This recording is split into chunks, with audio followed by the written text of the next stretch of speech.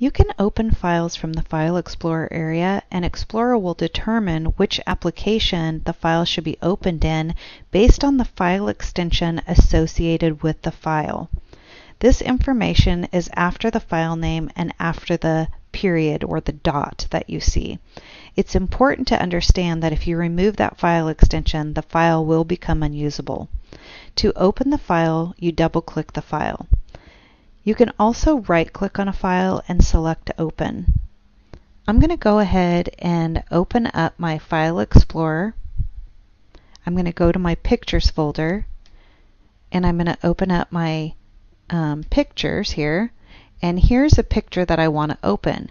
If I double-click on it, it opens into a particular program. This is the Photos program, and it's showing the name of the file. If I want to open it in a different program, I click on the file, I go to Open, and I choose the drop-down, and then you can see all of the different applications that I have available to open a file. So now I've just opened it in Adobe Bridge. You can usually open a file by right-clicking on the file, choosing Open With, and you can also see the various applications that are available to use this way as well.